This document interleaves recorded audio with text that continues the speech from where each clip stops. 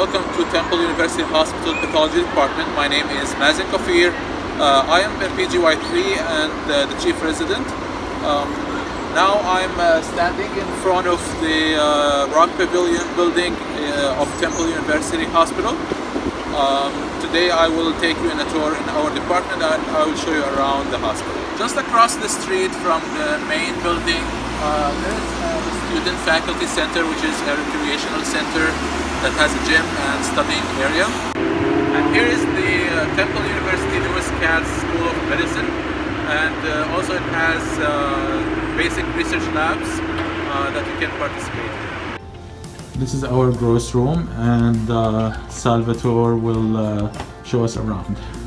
Okay, let's go in.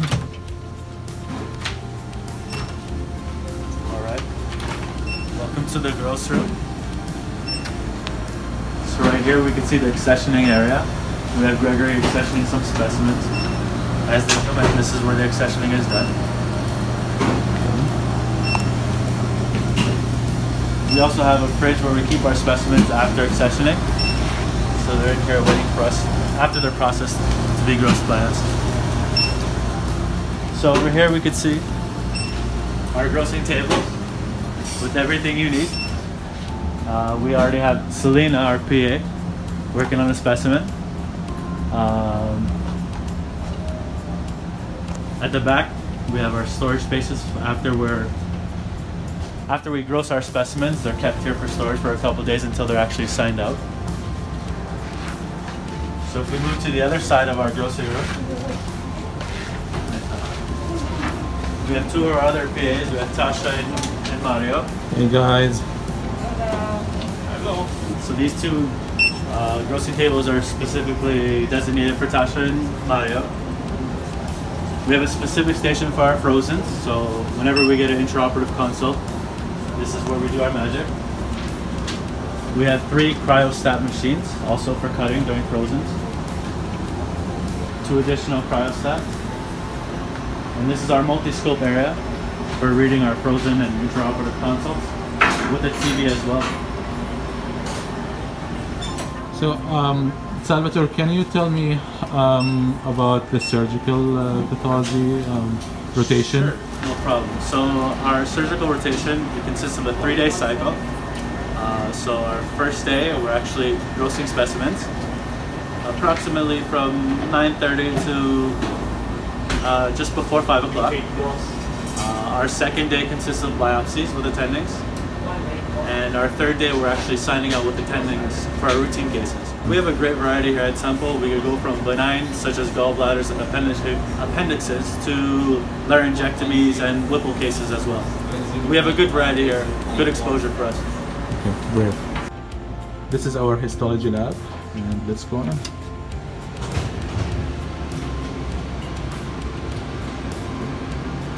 So this is our histolab and immune histochemistry.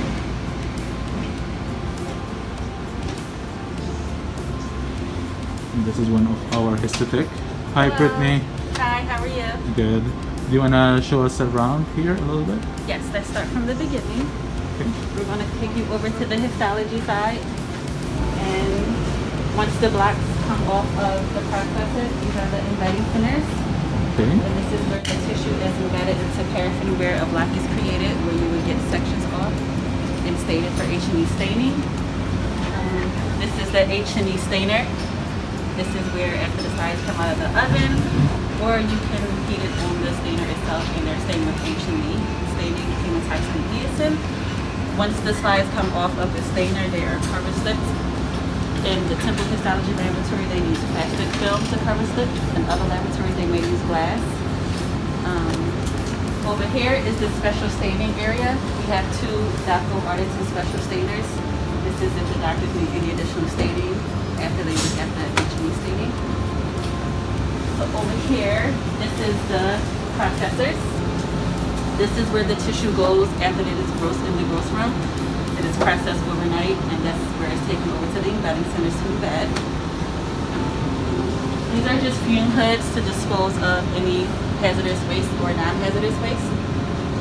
And this is another processor. As Temple has a large volume, so they have multiple processors. This is the stat processor. This is where any livers, kidneys, or hearts are processed for same-day diagnosis. This is the refrigerator where we keep all of our special staining reagents. This is the freezer where, if you look inside, you have ice trays. And this is what, after we face the tissue, we put it on the ice to get a section. And this one, this is the histology cutting area. Hey everyone. Hello. Hello. So this is where the sides are prepared. And right now you have Joseph sitting at his microtome. This is the water bath where after you get a section, you will place the section on the water bath and you will pick it up with a slide, a glass slide to stain on the H&E stainer. Okay.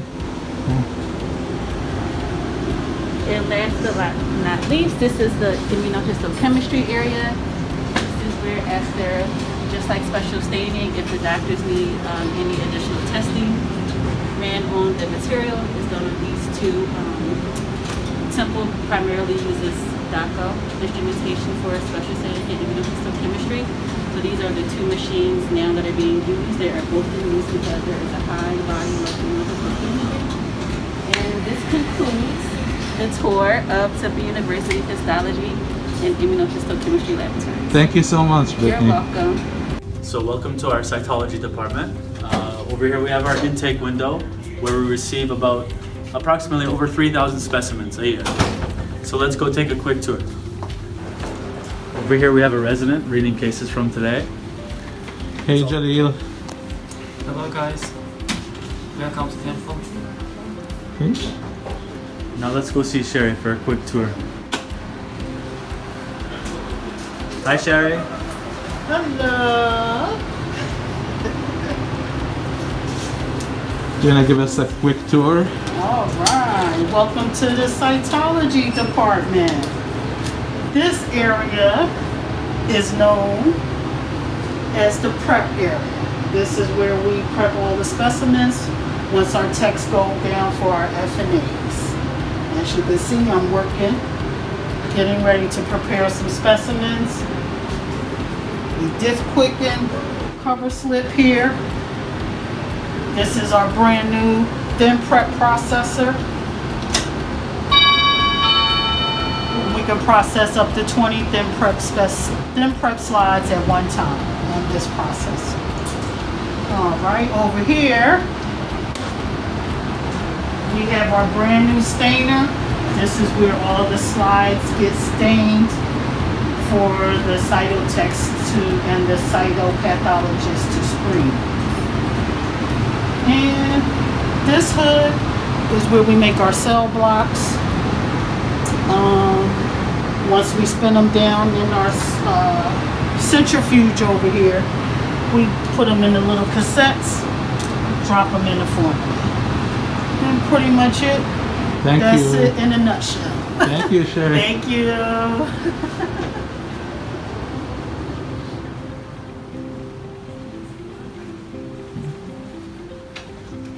And here is our cytotech screening our cases. Hello guys. Hello. We have 3 cytotechs here.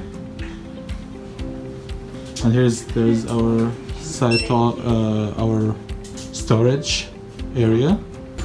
So this is the morgue suite. As you enter, you can see we have 2 autopsy tables.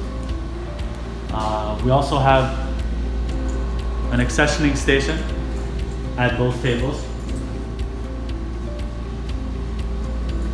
We have a storage area in the middle for completed autopsies, waiting for sign up.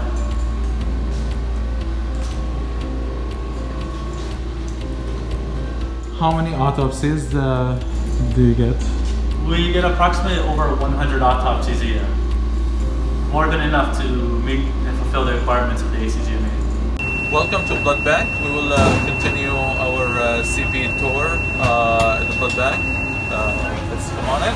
Yeah, this is our blood bank that starts from that side and goes up to here. So we have like about 1, 2, 3, 5, 6 benches here. So technologists can work on their benches, and they have different assigned duties to fulfill. This is our receiving bench area. There is a window.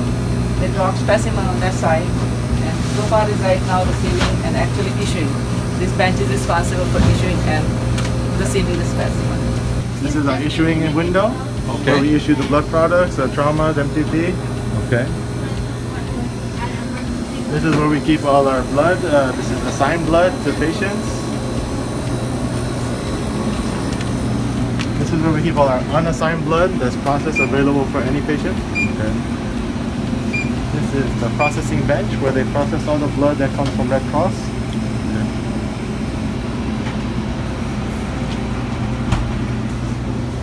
These are our plasma towers for frozen FFP or cryo.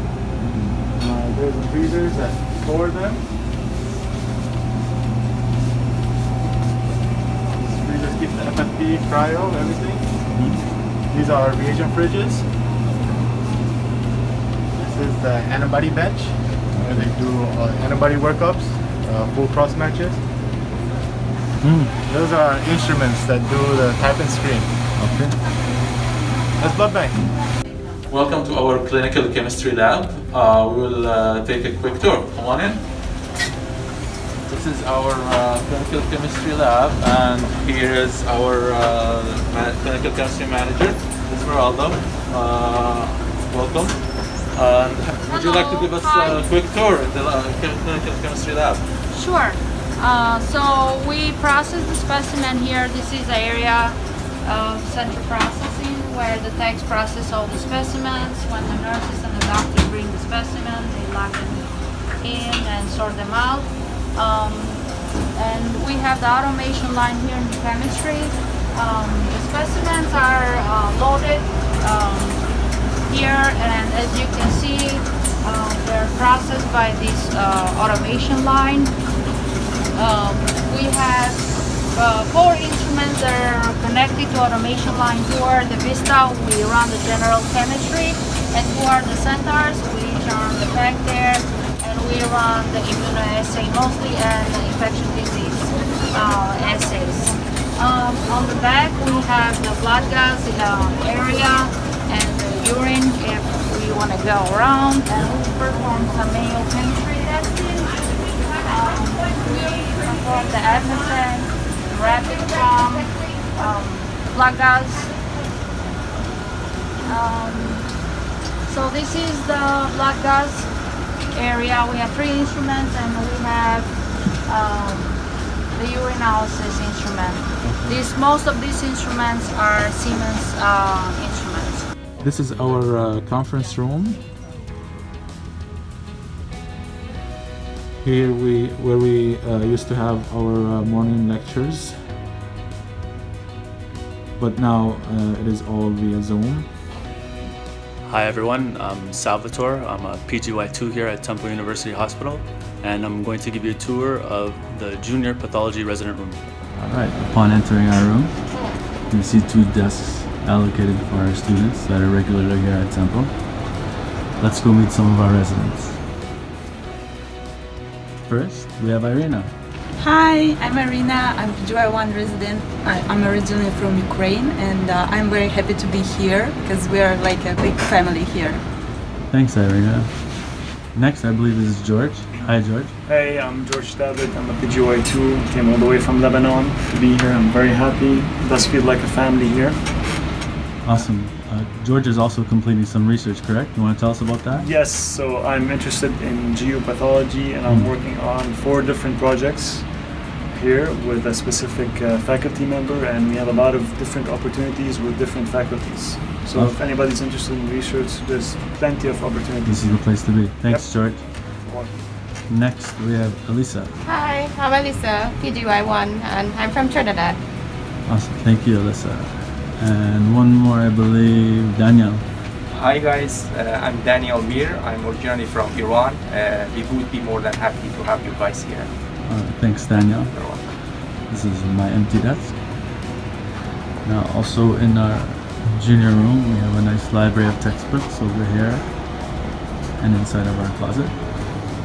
We also have a double scope for many consensus with our colleagues. And once again, an area dedicated to our students. And here is the senior residence room. Let's go inside. So this is the senior residence room. It has 8 desks and each resident has his and her own computer and microscope. This offers a quiet and cozy place, especially for the 4th years to prepare for their boards.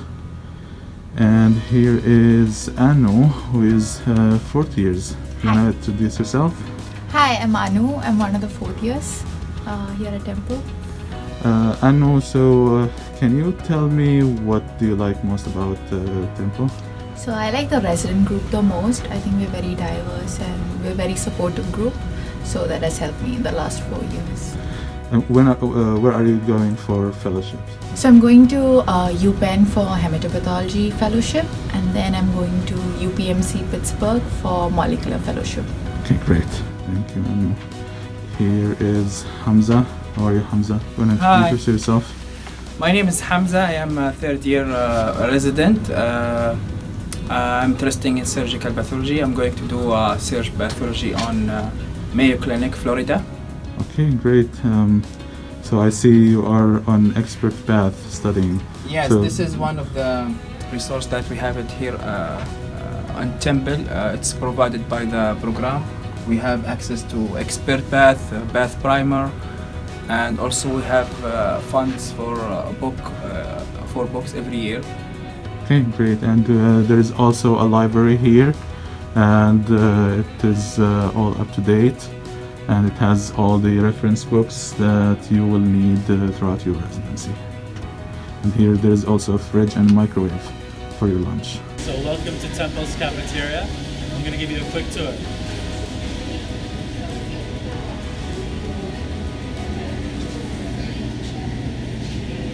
Always fresh cold drinks to our right.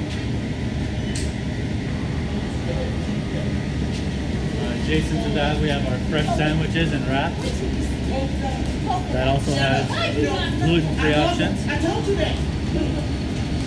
Adjacent to that, we have our hot table and also our breakfast table with a variety of chicken fingers, hamburgers, french fries, a not so healthy choice.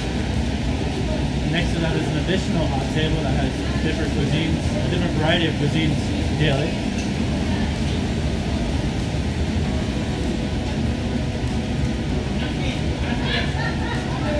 We also have a pizza station that has our own stone brick oven, made fresh every day. In the middle here we have a salad bar that's available during lunchtime. Currently pre-packaged due to COVID-19 just for our safety.